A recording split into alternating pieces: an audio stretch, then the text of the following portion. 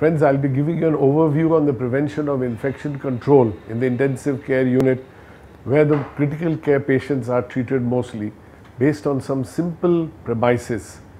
Preventive strategies are very important in the care of critical care patients and need the comparatively support of the entire team that handles such patients.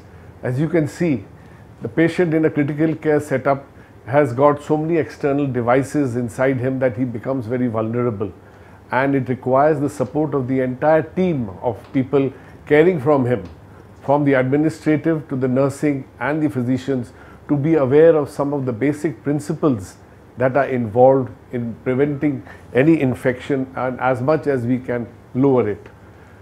The learning objectives for this module are early recognition, isolation and reporting of infection. This is very important that you are able to detect or think of infection in certain kind of patients who are being treated for critical care. Adopt basic infection control measures that will reduce the risk and transmission of pathogens. Adopt correct techniques of hand hygiene, which is the single most important factor that will prevent infection in critical care patients. Appropriate use of personal protective equipment, environment cleaning, adopt correct methods of bio-waste segregation and disposal, and of course post-exposure prophylaxis. Infection in critical care areas is seen all over the world. They exist in the developed world from 5 to 10%, but in developing countries and in India, the rates are much higher. ICU patients are vulnerable to mortality because of infections to an extent of up to 30%.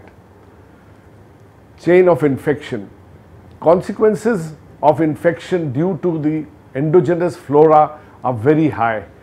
They depend on the quality of the pathogen that is available for causing infection, the virulence of the pathogen, which is now seen the trend has moved towards more resistant pathogens colonizing the patient that is brought in to the intensive care units.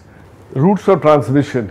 Contact transmission is by direct or indirect contact with patients or the patient care environment, and examples are shigellosis, viral hemorrhagic fever are to name a few.